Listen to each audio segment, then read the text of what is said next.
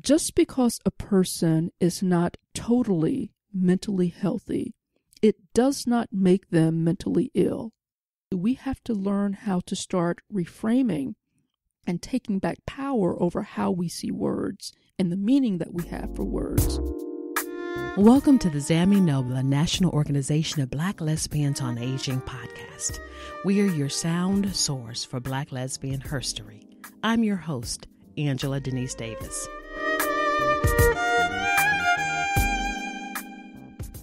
My name is Dionne Bates, or Dr. Dionne Bates.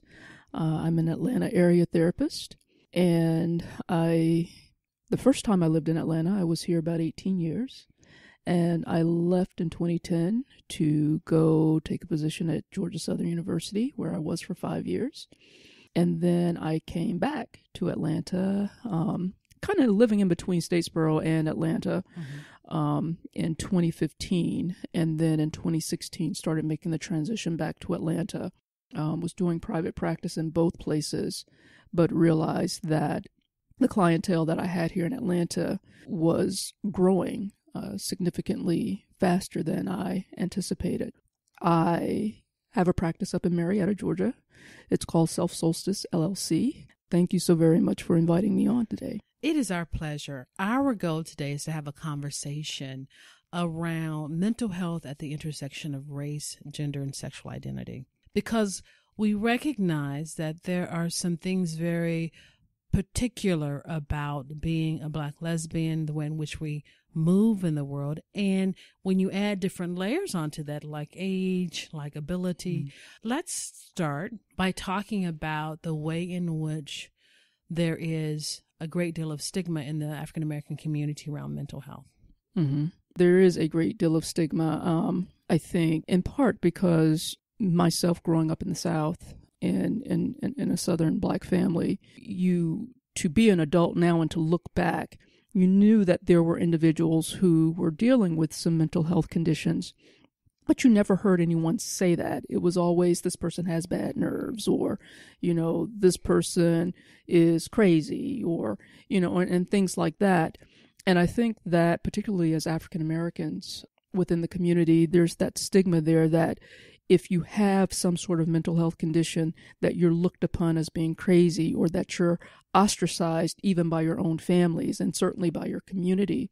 One of the things that we have to try to do within our community, number one, is take back ownership of our community, but also in taking back that ownership, reframing the whole idea of mental health. I think that there's a huge difference between how we focus on mental illness versus mental health. We all have mental health. We all have physical health. Mental health is health too. And just as someone who might have high blood pressure or diabetes, there's certain things that they may have to do in order to be able to manage those conditions while still being able to live a healthy lifestyle. The same thing is true for individuals who have mental health conditions. And to some degree, we all have mental health conditions. We all have mental health, but there may be certain things that some of us have to do differently than others in an effort to manage that mental health so that we can function at our optimal best. So let's take a step back. You talked about owning our community.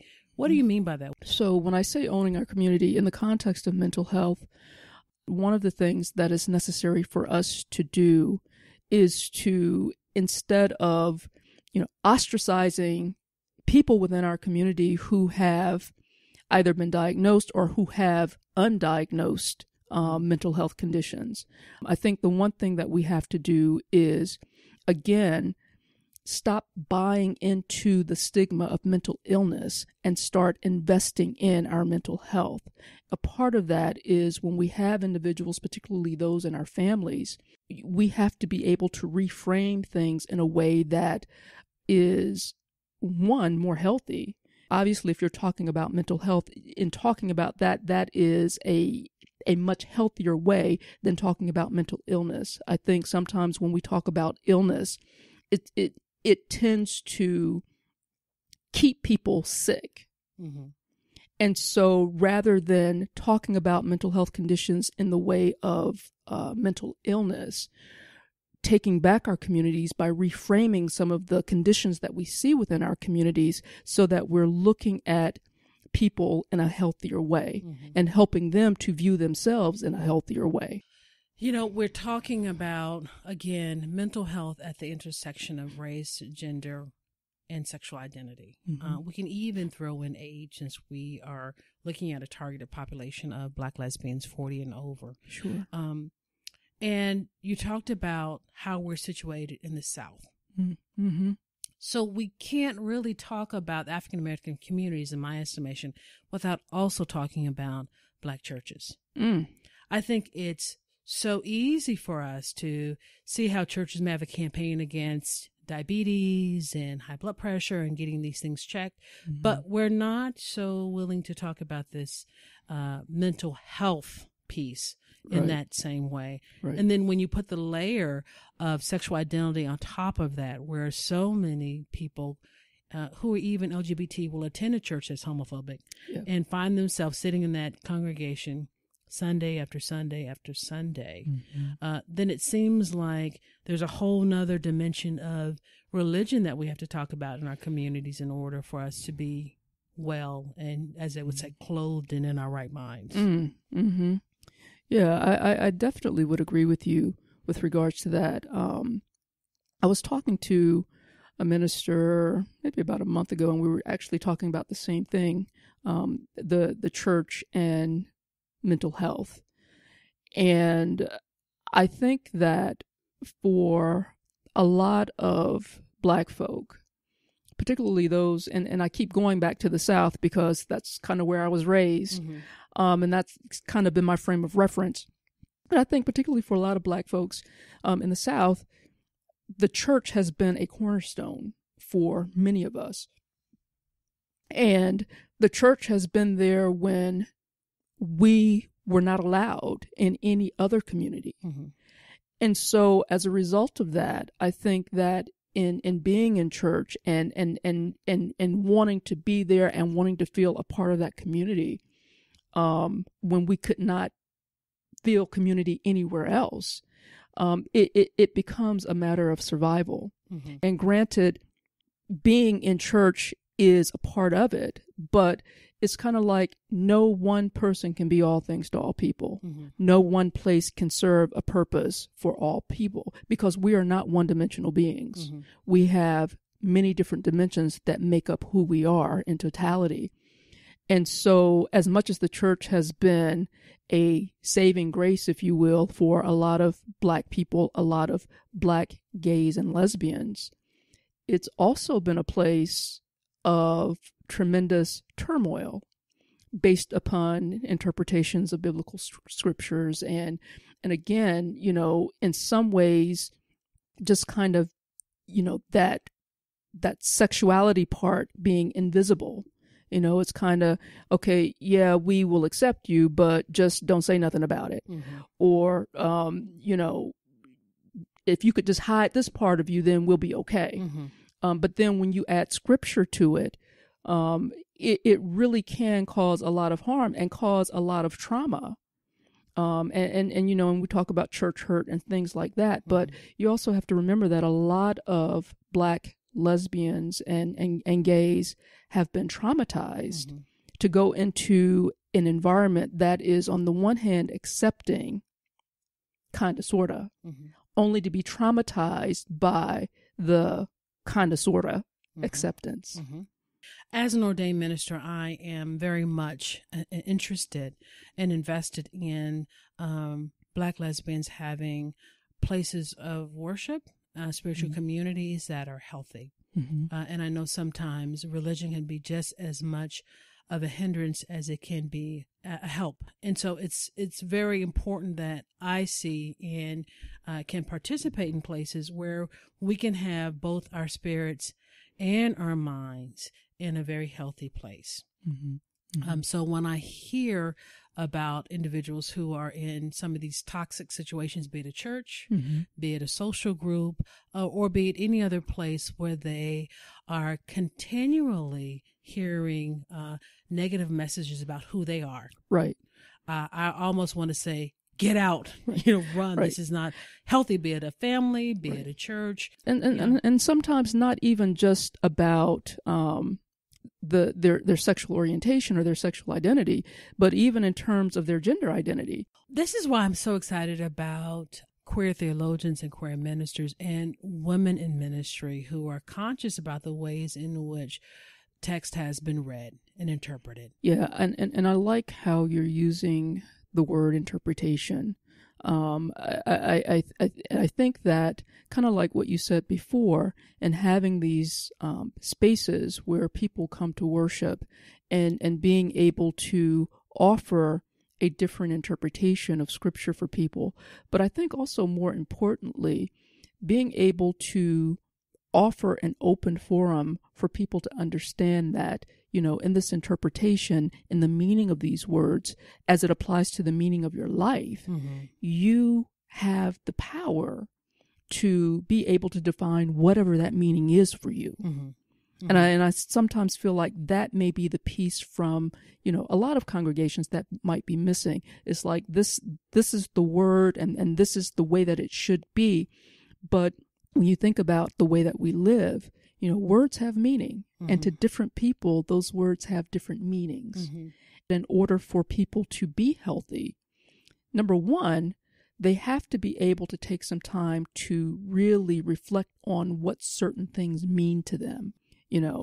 And in being in other spaces with individuals where, for instance, whether it's church and Scripture is being interpreted, what does that mean to you in the context of the meaning you have defined for yourself? Church, community, social organizations, family, finding places that support our mental health in light of the way in which we show up as older Black lesbians. I also want to talk about how family can be a place where we can encounter things that either affirm us or things that challenge us, particularly as there are some older Black lesbians who are now called to be caregivers for parents, and there may have been some places of estrangement or some real toxic relationships, and now they're having to come into this position of giving care to a parent, and there's some very difficult relational dynamics there. Yeah, that can be a very, very tough place to be in, particularly for many of us who are caretaking for our mothers. For most of us, and again, I keep referencing the South because that's where my parents are from, and my mother is a true Southern belle. You look in the dictionary under Southern belle and you see her face. And as a child, I would always look at my mother and I would watch her get dressed, and she would put on her makeup and she would, get her clothes all nicely ironed and everything. And I used to say, you know what, Ma, you are so pretty. And to me, even today, she is still the epitome of femininity to me. But also, my mother was raised in the South in a Southern rural church, so the idea of me being a lesbian was probably the furthest thing from her mind. And she struggled with it, in part because of, religious scripture. And for a while, it was certainly an issue between us. But the one thing that I really give my mother credit for is that I think that she really tried the best that she could to come to a place where she could not only understand, but try to be as affirming as she could be. And sometimes, it ebbed and flowed, with the affirmation. Before our conversation today, we referenced an article that we both read from the Huffington Post about a woman who, in her 40s, came out to her mother. And the takeaway for me from that article was her understanding that she loved her mother, but also the realization that she no longer had an opportunity to have an intimate relationship with her mother because her mother was homophobic and really not interested in her talking about that aspect of herself. For me, that was a real sense of self-care and her coming to understand that in order for her to protect herself and to respect herself, there had to be certain boundaries that she made around the relationship she had with her mother and probably with other people. As we talk about, just being in places where we may encounter individuals who are not supportive or even toxic and hostile, how is it that people, for their own mental health, can create some of those boundaries that are protective and at the same time recognize that you can love someone, but at the same time, the opportunity for intimacy isn't there? I think that one of the things that a lot of people struggle with is that this is my family, and despite how I feel in my family, this is my family. And I think a part of it is being able to see that even though this is your family and even though you love your family, there are other ways and there are other places for you. And again, I think with Zami Nobla and other agencies, the more presence that certain organizations like this has, the more that people who are within these kinds of situations can see that this is not the only thing out there for them. I think a lot of times, especially with clients who come into my office, they deal with whether it's a toxic family member, whether it's being in a toxic church, and they get to a point where they recognize that this is where I am, and this may be all that they know, and I'm really, really trying hard to be okay in this place. And so sometimes coming into my office and we start talking about this and they realize, oh, there are other resources out there, is something that is very freeing, even though they haven't yet pursued those other resources. Knowing that there are other resources, knowing that there are other options, knowing that there are other choices for them, knowing that they have the power to make a different choice is very freeing for them, even if they are afraid to make that choice right at that point in time. And helping people to, kind of go back through and take a look at who's in their support system. If there are not a lot of people in their support system, let's look at some ways in which we can expand that support system. Even for me, my mother at one point was not a person in my support system when it came to my sexual identity. But my aunt, my mother's oldest sister, who I used to live with in Ohio, when I decided I was going to come out, she was like, "Oh yeah, baby, I already knew that." Yes. And she was like, and when I would go, I would live with her and then I would go back to visit. Yeah, I got such and such and such and such coming over. They're going to take you out. And they took me all around Dayton and all around Cincinnati to the LGBT places. And I was like, oh, okay. So, really re-examining our support system to see who is the person that embraces me the most?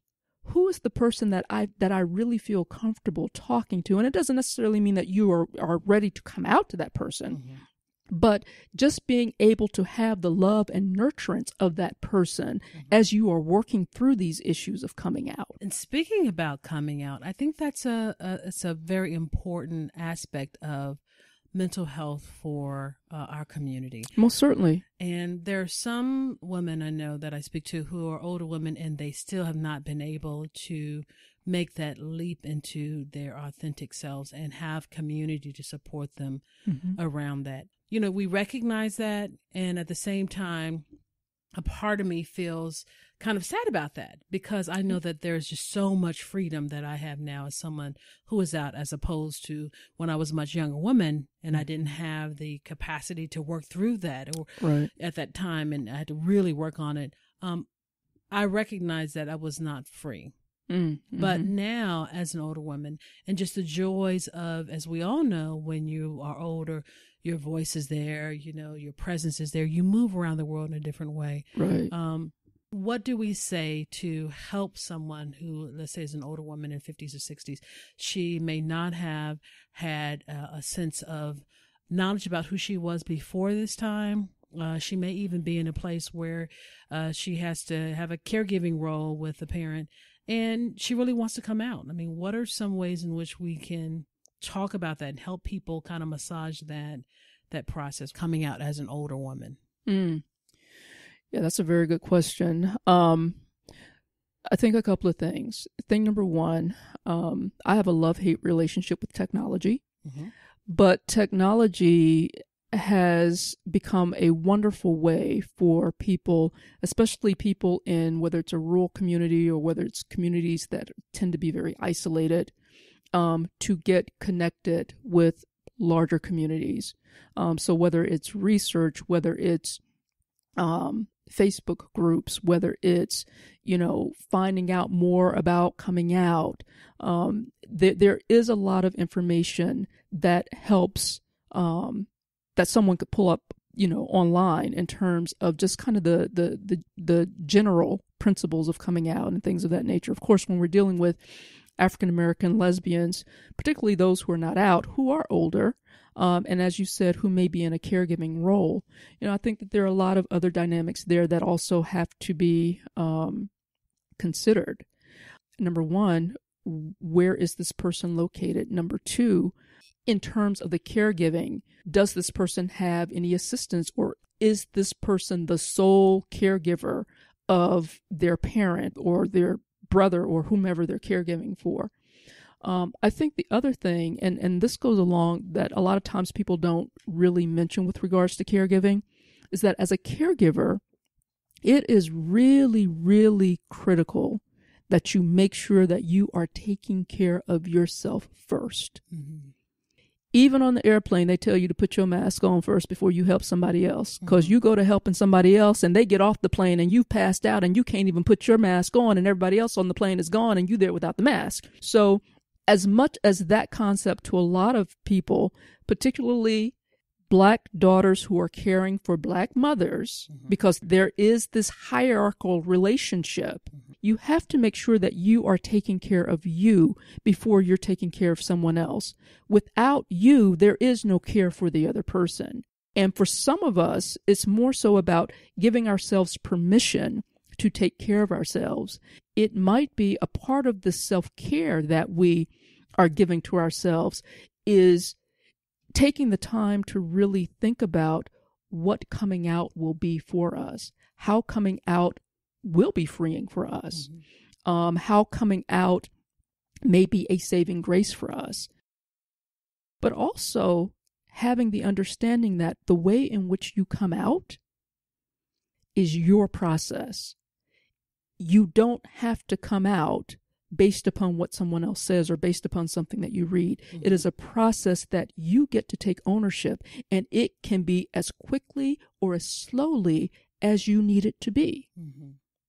And that's the other thing that I would say with regards to coming out. I never encourage anybody to try to encourage someone to come out, because at the end of the day, if you can't promise that you can replace for them what they might lose, then you really have no right to dictate to them what their coming out process should look like. However, when we're talking about people, particularly people who are older, there's a lot at stake. And even though you may be living in isolation, sometimes that isolation feels a lot safer than freeing yourself, because because there's so much fear about, okay, well, if I come out, am I going to lose this, or what's going to happen here? Am I going to lose my family? Am I going to lose my job? If I lose my job, I don't know what's going to happen to my my loved one, or whatever the case may be. But I think that just encouraging them that you get to take power and ownership over you, having power and ownership over you, and the accountability over you, means that you get to dictate that process for yourself. And when you understand just how much control you have over yourself, it can be extremely empowering and very healthy, not only mentally, but spiritually and physically as well. What you just said was so powerful, because I believe sometimes we do want to push people into the place of being out when they need to take that journey themselves. And one of the things I always tell people is my freedom makes it possible for me to speak in a way, in a volume that allow someone else to hear. And when they're ready, when they want to speak, when they need to speak and find a place to do that in their own freedom, they can do that. And then someone else will hear their voice. And it becomes this echo. But people have to hear it on their own. I know women who are in the place where they may be a part of the Zami Nobla Facebook group and they're quote unquote voyeurs. But it's the place for them to learn to listen and to have some safety. They may not say anything. Right. And they may not even be out, but it's a place where they can find support and community. Exactly. You know, again, you know, I have this love-hate relationship with technology and social media. I always feel like the social media part, it always makes us so antisocial because we're now, instead of calling people, we do it on Facebook. But that's one of the beauties about places like Facebook and Twitter and Instagram or whatever you call it. Yes. It's one of the beauties because it really is a different type of community. So women who may not have access to, you know, a large city where they might be able to find a community, they have that community online. Women who may not have access to, you know, some of the conferences or some of the activities that go on in larger cities, they're able to have that access online. And now that you can do Facebook Live and you can see all of these different things. So you're right. In that sense, Facebook and social media has become a sense of community for lesbians of color, who don't have access, you know, to in the vicinity. That in a way is freeing for a lot of people. You know, when I think back to when I first started, you know, thinking about my own sexuality, you know, what was freeing for me was, you know, going to the library. I know that, you know, Selma, Alabama is where I come from. And so there was not a whole lot of conversation about gays and lesbians. But I will never forget being in college and taking literature, and I read this poem by Adrienne Rich. I was like, oh my God, I got it now, you know? Yes. And then from that standpoint, it was like, okay, well, let me go to the library and try to find any book that I can find. Or, you know, at that time it was VHS cassettes with the VCR. Do we even still have VCRs? But anyway, I would go to the video store and see if I could find any kind of movie or anything about, you know, lesbians, because I was trying to, like, I knew that there was something different about me, but I couldn't quite put my finger on it because no one ever spoke it. So I didn't have that frame of reference. So I was out trying to get information, and I was out trying to get, you know, just trying to get an understanding. And so I was able to go to the library, I was able to go to the video store, and I was able to do these kinds of things until I was, and it must have been probably it had to have been my senior year in college. There used to be an organization in Atlanta called the African American Gay and Lesbian Alliance. I might have said it wrong, but it was ALGA. And they came to Montgomery, Alabama to do a retreat. And even at that time, I was not identifying as a lesbian or gay or anything. But I remember that for the first time, I felt so comfortable with people. And it was like, oh my God, I feel so comfortable with these people.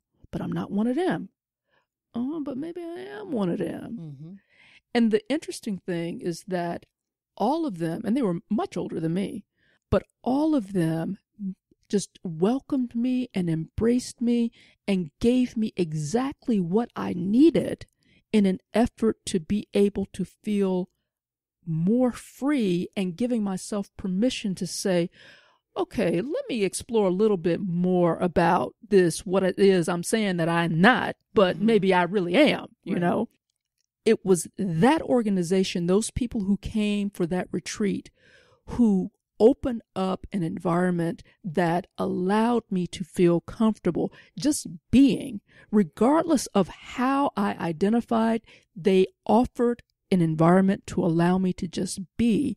And in just being, I eventually evolved to being able to feel comfortable enough, not only identifying myself as a lesbian, but being able to articulate that to other people. Mm-hmm. I am forever grateful for that night. I'll never forget it. They came to Montgomery, Alabama for their retreat. And at the time in Montgomery, Alabama, there was only one gay club, and it was called Ho John's.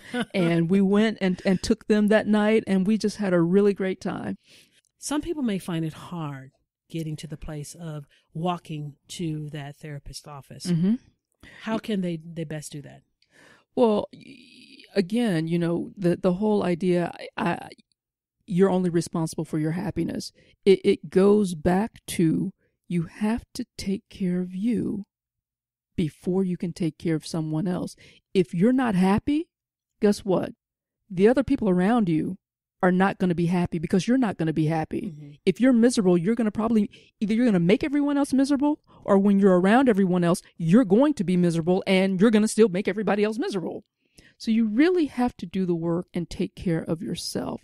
And so I know for a lot of people, particularly for people of color, particularly for Black folks, there's a huge stigma about going to see a therapist, because church tells us we're supposed to work everything out in church. We're supposed to take it to the Lord in prayer. We take it to our Jesus closets, or go to the pastor.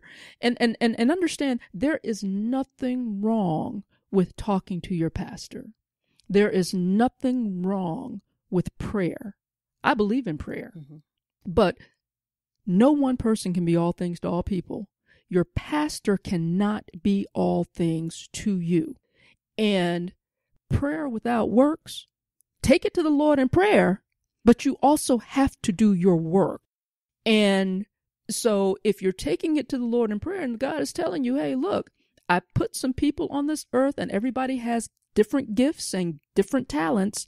There are some of us who have been called to minister. There are some of us who have been called to do medicine. There are some of us who have been called to teach.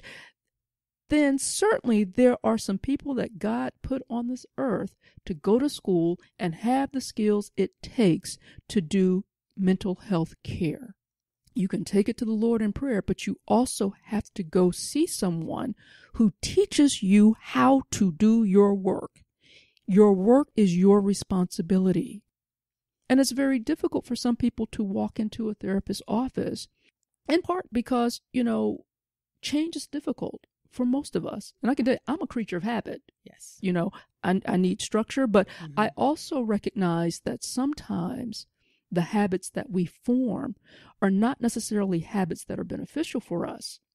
Sometimes we form habits and they may have been beneficial for us at that time, but as we continue to evolve, as we continue to grow, we have to go back and reassess whether or not those habits or those behaviors or even the way that we think are still working for us. Because sometimes we make decisions and we do things in survival mode. And once we get to a point where we no longer have to be in survival mode and we actually have the time to put more nurturance into ourselves, then, some of that stuff that we did before, we see that it's not working for us. That's because, you've gotten a little bit further. Now it's time for you to do the work. You don't have to survive anymore. Now it's time to actually get in and do the work so that you can start nurturing yourself, nurturing your spirit, nurturing your mental health. I love that. But how do we help people who are not so gung-ho about therapy, but we know there need to be some consultation for their mental health? Sure. I think that in a case like that, you continue to demonstrate to her that you are concerned. You, number one, and this is something that sometimes I even ask my own clients, particularly those who are very resistant to change. I'll ask, how can I support you? We've talked about this, we've talked about this, we've talked about this. It seems like you're in a space where you're not really ready to pursue those options. So in what ways can I support you? Sometimes it's just a matter of asking them, how can I support you? Because, okay, I'll do this, I'll do that. And then everything we say we're going to do, either they don't want it done or they have a problem with the way that it's done, which is okay, as opposed to us stopping and just saying, well, you know what? Have you thought about how I can be supportive of you? Because that does two things. Thing number one is that it takes the pressure off of you from trying to figure out their problem. And thing number two, it puts them in a space and it sets up the mentality, oh, what do I need? And it creates a level of responsibility for them to start thinking about what their needs are. And that's not to say that they will always know that they need this, this, this, and this, but they may say, you know what, I don't know. And then you might say, well, have you thought about this? Or have you thought about this? And you start giving them things to think about so that, when they're by themselves, they can start reflecting, okay, well, maybe I do need this. And you know what? You think about it and you let me know. Because then you again give them back responsibility for themselves. I am a huge believer in responsibility and accountability. I always encourage people, if you feel like someone needs some counseling, ask them if they would be willing to go speak with a therapist and let them know that you would be willing to go with them. But I would not push them, because what I found is that when people come in to do therapy and someone else has pushed them, they're not yet ready to be there. Sometimes I have individuals who are ready to be in the room, but they may not really be ready to do the work, and that's okay. The fact that they are ready to be in the room is progress for them. And so for them, my role may just be to sit with them where they are, because you're ready to be here in the room. But sometimes I have individuals who have felt pressured to be in the room, and they're not ready to be in the room. And so we have to be respectful of that. We have to be respectful of where people are, while at the same time letting them know that I am here to support you in whatever way I can. As you were talking, it made me think about drawing an analogy between the end of a church service when the doors of the church are thrown open and the person who walks down the front because they know that's where they need to go, as opposed to taking someone's hand and dragging them to the altar. And there's a real difference between the two. There's a huge difference, a huge difference. Yeah. There has to be a willingness. I have to have a willingness to do the things necessary with the tools that I'm given. And at the end of the day, some of us are at that space and some of us are not. And you can't make anyone and you can't drag anyone. You can, but it typically doesn't really work out very well. Sometimes you can offer to just be able to sit in that space with them while still, encouraging them. Maybe not now, but maybe, you would be willing to go and talk with someone. I'll go with you. It doesn't mean that you have to be committed to it. It doesn't mean that you even have to stay. And that's one of the things that I talk to new clients about. When you come to see me, the first thing we're going to do, I'm going to ask you a lot of questions. It's not even going to really be a therapy session. That's because I want to start trying to get an understanding of what you see is going on with you. But also, this is an opportunity for you to sit with me. Ask me any questions you want to ask me. Bring up any concerns or raise any questions or comments, and see if I'm someone you feel comfortable sitting with. If you don't feel comfortable sitting with me, you know what? My hope is that you will tell me. And if you tell me, I will say, you know what? Okay, let's see if we can get you connected with someone else. Because at the end of the day, my job is to try to get you the assistance that you need. So I think that, by talking to that person and agreeing to maybe go with them and let them know that, you can go and you can talk to this person. You can say as much or as little as you want to say. If you feel uncomfortable, you can get up and leave. No questions asked. That's important, because one of the things that happens when they make the decision to get the help is that they learn that, okay, you're telling me that I have control over this.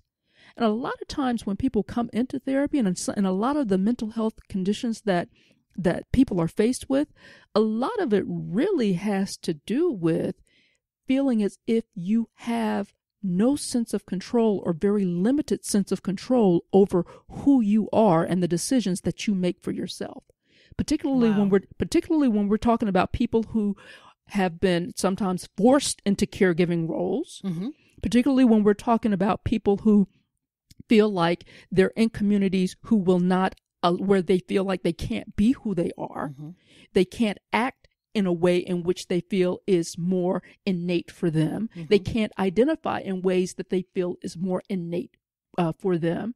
And so some of that is about helping them to look at, okay, let's look at what it is you do have control over. When you come into this office, you get to control just how long you stay here. You get to control on whether or not you come back. You get to control whether or not you say you want to come back. You get to control on how little you say or how much you say.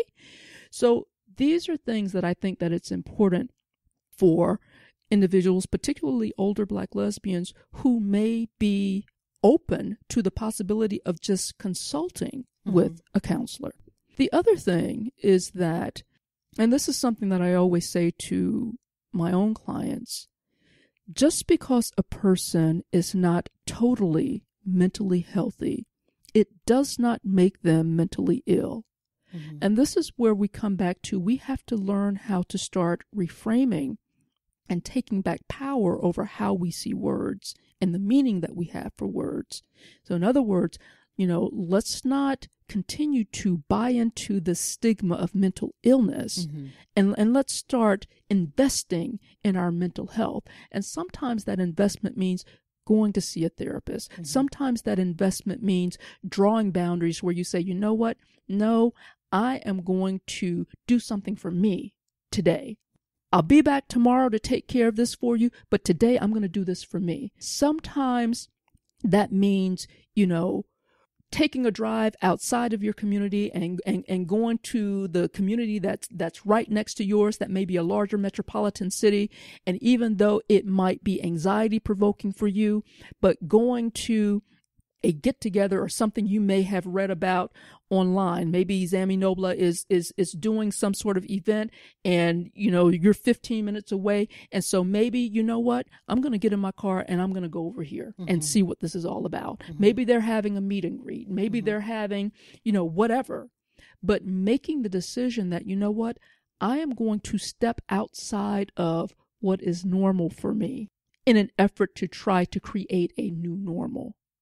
Because at the end of the day, guess what? You can always go back to status quo. You can always go back. You know what it is to be right there. What would happen if you stepped outside of that just for a minute? Because you can always go back. There's a lot of freedom in knowing that, yes. I suppose. Yes. And what I hear you saying, what that makes me think of is the power of just doing one thing and how that one thing can make a difference in the way in which you move after that decision. Yes. Sometimes it's just one thing, one decision to step out and to find community, yes, to call a friend, to make a post on the Zami Nobla Facebook group to say, hey, I'm here. Is there anybody in my town? Just that one thing that can bring us back into a place of balance and good mental health and make it possible for us not to go in a different direction where we may have more stress and more anxiety and some depression. Just one thing. Right. It's, and that's important. And I think the other piece too, and this goes back to the whole idea of mental health. Again, we all have mental health. Everybody has mental health. We are all emotional beings. And I think the one thing that's really important for us is to learn how to be more aware of how we're feeling emotionally.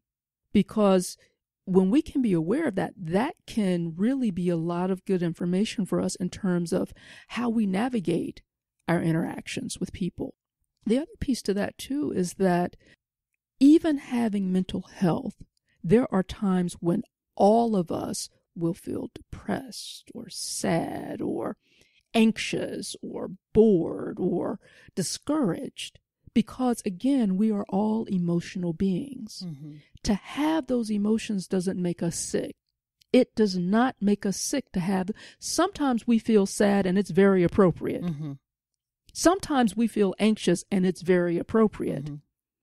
Where we start getting into trouble is where we're feeling anxious more often than not, and it's interfering with our day-to-day activity, or where we're feeling sad more often than not, and it's interfering with our day-to-day activity.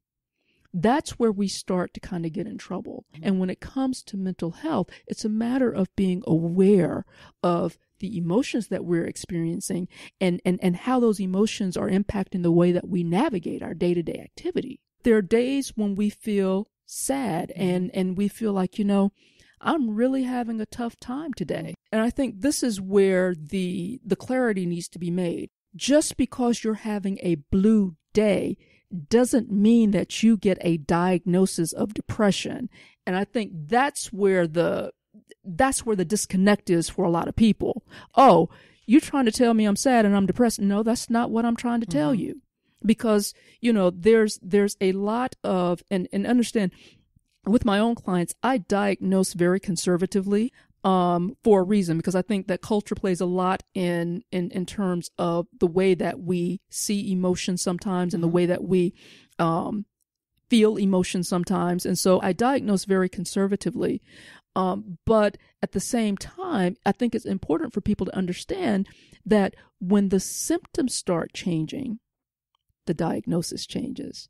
And that just because you feel sad, it doesn't necessarily mean that you are depressed, because there are so many different criteria that you have to be given in order to be labeled with that diagnosis. Does that make sense? So what you're saying then, words, again, going back to that idea of language, words are important. So if I tell myself I'm really depressed and I'm aware of that, it seems like then maybe I should go a step further and say, well, how are you really feeling? Are you just sad? Right. Or what is this going on? Because if I say that I'm depressed, there's a whole bunch of other stuff that can go along with that in my mind. So sadness is an emotion. Depression is a diagnosis. There's a certain amount of criteria that has to go with it. Sadness is an emotion. So if you say to yourself, I'm really feeling sad today, and then you start thinking about it, okay, well, I've been sad the last 2 or 3 days, and then you start noticing, okay, my appetite is gone, or I'm eating too much, or my sleep is erratic, my family says that I'm just being really irritable, I'm more isolative, it's hard for me to concentrate. I'm crying for no reason. When you start having all of those things, then we can start talking about a quote unquote diagnosis. But to just feel sad, that does not mean that you are ill. It just means you are sad. Now, why you're sad, what's going on to trigger the sadness, yeah, we can talk about that. But before we go putting labels on people, let's stop and take a step back and think of, okay, how are you feeling emotionally right now? Okay, can you identify where the emotions are coming from? Once you start being able to be aware of that, that gives you so much information with how you interact with other people. One of the things that I realize is that many people don't know what an emotion is. You can say happy or mad. They know what that is, or sad. But to feel excited, or to feel encouraged or discouraged, or to feel bored, or to feel joy, there are so many different kinds of emotions. We are emotional beings, And so the first thing I'll say is, how are you feeling emotionally today? And even when I go to Publix and you get to the line, oh, did you find everything you need? Yes, I did. Thank you. Okay, well, how are you doing today? First thing I go to, oh, I'm well, thank you. Well is not an emotion. And so when we are forced to have to sit down and really think about emotions, for some of us, it's like, wow, do I really know what an emotion is? If you can't say happy or sad, you're left with, okay, well, I feel peaceful. I feel content. I feel indifferent, but I feel okay. I feel all right. I feel good. Yeah, those are not emotions. We would sing the song, if you're happy and you know it, clap your hands.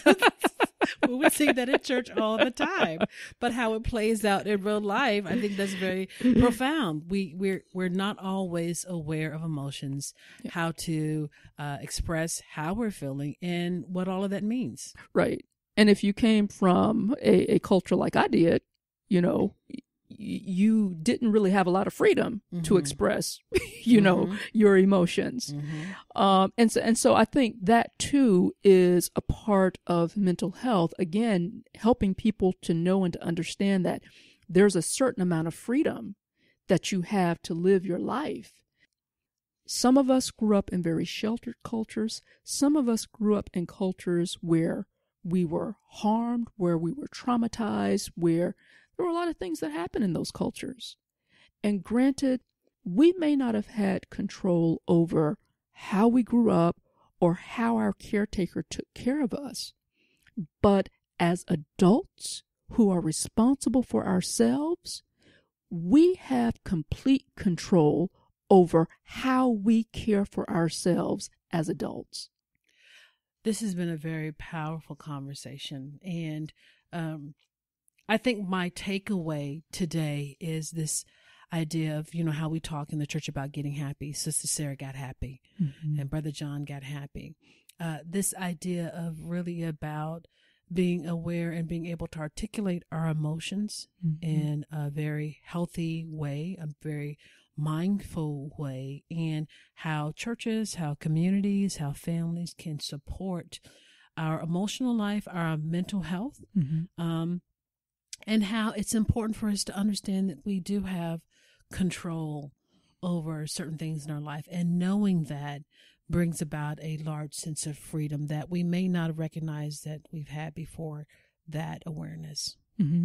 Yeah, and just to add on to that, you know, when you talk about being, whether it is your mental being or your emotional being or your physical being or your spiritual being, you know, that in its totality, you know, there's a sense of joy that you have when you know that you are in control of it.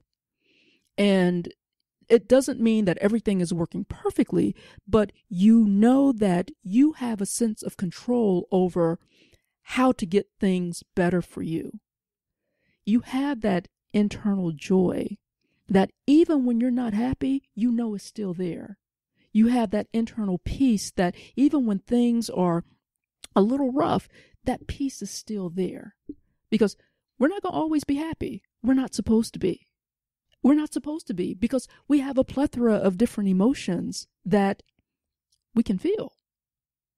But being able to know who you are and be empowered enough to understand your control over you can give you the joy and the peace that you need as you are striving to work through some of the stressors in your, because the stresses are there, especially in this presidency. Can I say that? You can say that. Okay, especially in this presidency. Okay. Yes. The stressors are there. And particularly if you are an older lesbian who has lived through years and years and years of feeling as if you could not be who you were. You've already done that.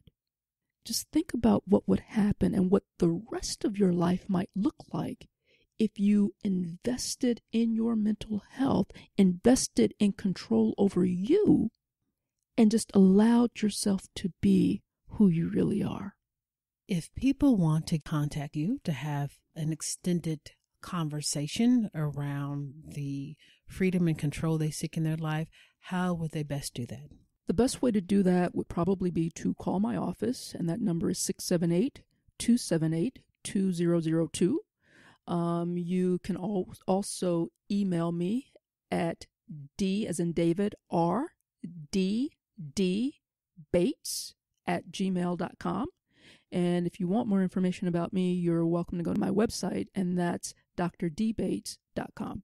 Dr. Dionne Bates, thank you for sharing in our Black Lesbian History today. It has been a pleasure. Thank you so very much, Reverend Angela Denise Davis.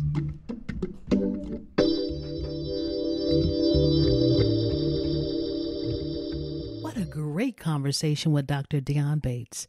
I hope you enjoyed our time together as much as I did, and I hope you made note of some things to carry with you. For me, it was the importance of understanding our emotions, being real about how we feel, and checking our behavior to see how things are matching up. If you're interested in having a conversation with her, be sure to check out our show notes for contact information. I enjoyed this conversation so much, I'm going to be sure to send a link to some friends who may find it just as meaningful. You do the same. And remember the word for the day, be real about how you feel. Take care. Bye-bye.